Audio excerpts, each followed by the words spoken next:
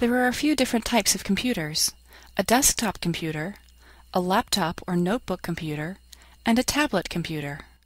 Use the power button to turn on your computer.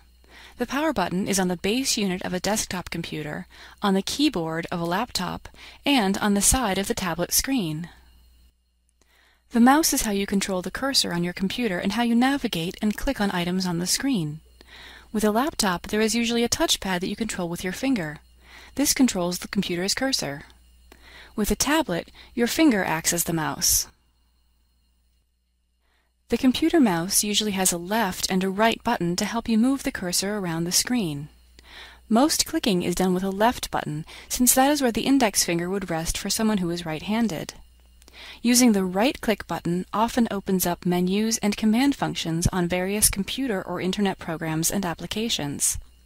Some mice also have a scroll wheel to make scrolling up and down computer documents and web pages easier. As you move your mouse around the computer screen, the cursor may change depending on the task.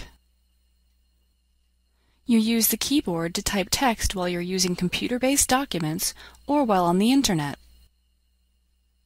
For desktop computers, the CPU, or computer processing unit, is the brain of the computer and where all the data is stored. It's also the place you'll find CD drives, the microphone and headphone jacks, and ports for USB or flash drives. Each computer is different, and there are many varieties. For specific information about setting up your computer or basic operating functions, the owner's manual is a great place to start.